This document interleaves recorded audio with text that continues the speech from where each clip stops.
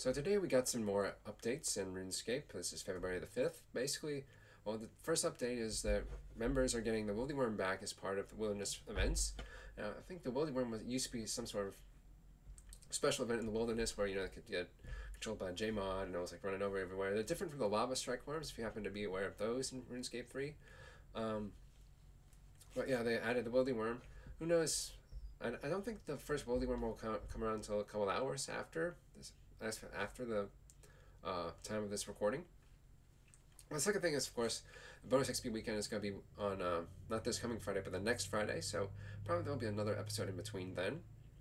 But yeah, I expect that prices are going to be all over the place, which is why I bought about 20,000 dragon bones to kind of hedge my bets against that, or hedge my risk, because I do want to get prayer XP, and I'm going to have to use up my bonus XP, which I will definitely try to, or I think I definitely will during bonus XP. Let's see how much we have. We have 611k bonus XP, so yeah, I shouldn't have any problems with that regard. On the side, I've been watching the RuneScape documentary back from I think 2016 or 2017. It's really a good documentary. I mean, I've seen it a couple times now. It's about a little under an hour and a half long. It's on YouTube. Again, if you haven't seen it, it's on the RuneScape YouTube channel, or rather the RuneScape official channel. And yeah, I highly recommend it, even if it's a little old, or even if you've seen it before, I would still recommend watching it every now and then. So I'm getting a little bit impatient with the rate at which my emerald necklaces are selling. Now, I sold them for, the insta-buy price, which is about 1 or 2 GP below their mid-price. But the insta-sell price was about 600 GP less, so a little under 4K. And I don't really want to accept 4K for a gold necklace, especially if I could get some more, I guess, at some later point. But at the same time, you don't know how far this will fall, so, there's always that to consider. So early today I came back from a doctor's appointment, and it was about 2 o'clock when I came back, and just really tired. I did some things. Let's see, I cleaned a little bit, I ate a little bit, and then I just basically played RuneScape for a good long while. I didn't record anything because I didn't feel like it, but then I kind of figured out, well, maybe I should record a little clip for you guys. Basically, it's going to be hard to kind of find some interesting content. I'm just basically mining luminite rocks and not smithing, but crafting emerald jewelry. So there's not really much variety in there. I mean, these are kind of the best winemakers, although I guess in theory if I wanted I could just buy some runite ores and then mine runite. Might be a little bit slower.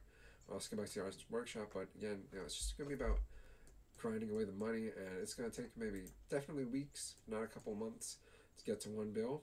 We're at 306 mil right now in cash, but that doesn't include the luminite that I have mined, as well as the gold bars and the emeralds that I've bought from GE to go back to So yeah, I'll try to think of some interesting content I can do besides just sort of making money and maybe just having a little bit of fun in the end, on the side rather. Okay, we just sold off our we just sold off our emerald necklace for almost 10 mil. Very nice. And so we have our emeralds here, gold bars here, in our GE slots. So we're going to bank those. And now we're just going to type in luminite. Let's see, luminite. Find out what the insta-buy price is, and then sell those ones we have at that price. 2375, so they'll sell for 2374. 2374. Looks like they might be going down in price, but I don't know. And there we go, we're just selling them off right now. I'm getting the impression that making emerald necklaces is probably faster GP per hour than mining the luminite. However, you want to get a good price for your outputs or your inputs.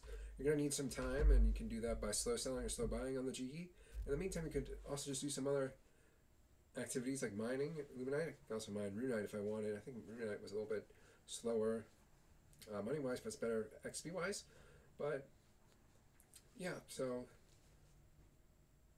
yeah, just slow buy and sell things, and while you're slow buying and selling your supplies and products, you can just use the other stuff up. So for example, I'm using up my emeralds and emerald necklaces, or not necklaces, but emerald gold bars.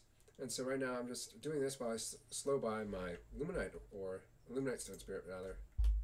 So a couple hours ago I was watching a video from Tasty, or more specifically Behemeth from Old School RuneScape. He was being hosted by Tasty, and basically the first minute of that video was basically saying that RuneScape 3 is dying. We hit a new low of 18,000 players, which is, if you look at the numbers, then maybe a little bit it's true. I mean, 18,000 is a pretty low number, especially compared to old school. Now, I think it's 18,000 is sort of the minimum amount. I think the max amount is maybe like 24,000 nowadays.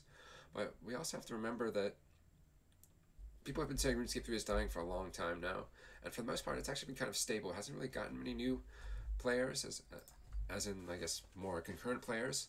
And we also have the fact that old school RuneScape is also sort of losing players at the same time. Maybe it's happening a little bit less dramatic than RuneScape 3. But yeah, it's just for this reasons, I got kind of salty after watching this video that, he was saying, oh, RuneScape 3 is dying, and, just everybody's moving to the old school, and it's actually arguing how moving to old school is sort of a bad thing, because RS3 does take a lot of the microtransactions out. It sort of subsidizes old school RuneScape, so, yeah. So I think the 18,000 was more of the sort of average between the low and the high. The low is about 24,000, the low is about 13,000, at least according to, was it the RuneScape quarterly hour measurer, I think. Honestly, though, there are a lot of MMOs out there that would kill for 18,000 concurrent players at a time. Now, the thing is, that with all the microtransactions that exist in RS3, that means that RuneScape, and by extension, old school RuneScape, will continue to be profitable for a long time. And an example of this is something that maybe many of you have heard of. It's called Runes of Magic. It's basically a World of Warcraft clone, and basically, it's almost dead in terms of player count. But I think at least as far as like 2 years ago, it was still going because they were able to make so much money off their microtransactions. So even if the population of RuneScape 3 drops or tanks really hard, I don't see it closing anytime soon. So somebody just recommended that I use both Stone Spirits and I think Stone.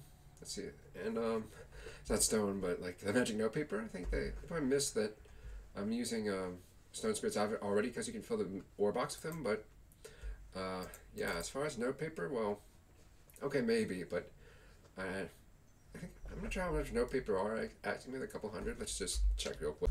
Okay, so a little bit under 500 GP each. Now, I guess I could try it out definitely just to see what the XP rates are like. But I mean, yeah, the dungeon is over here. The deposit box is right next to the entrance, so it's literally like a 10-15 second round trip, so I don't know if it would actually be worth it to use the Magic Notepaper, but yeah. So I'm sure many of you have heard that Jagex is going to be sold. Currently it's being held by the Carlyle Group, who's owned it back in 2021, or purchased it back in 2021, and it's going to a group called CVC Venture Capital for over, I think, $1 billion adjusted. Now, that's sort of good news, sort of not so good news. Bad news is that, well, I'll start with good news. Good news is that RuneScape is profitable.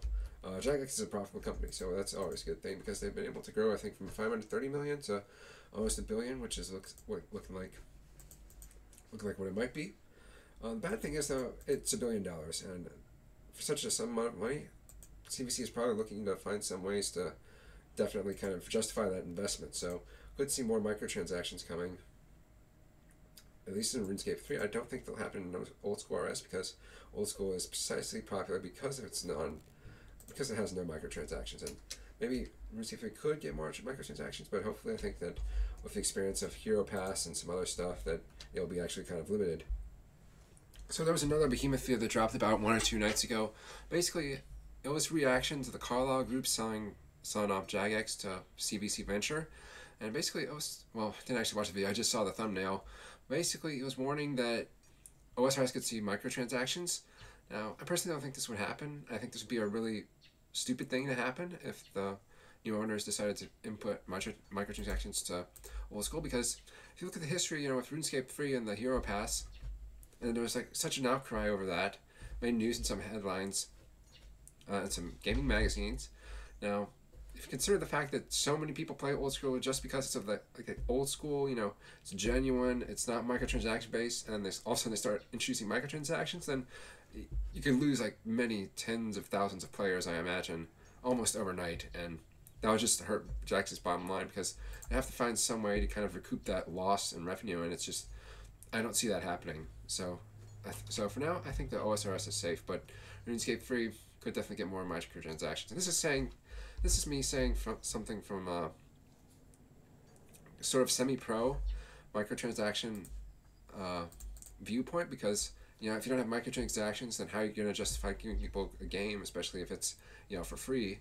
So that's one. Plus, the more profitable a game gets or Jagex gets, then the longer RuneScape is around for, fortunately, or the more profit they make. That it's fortunate that RuneScape is going to be still be around.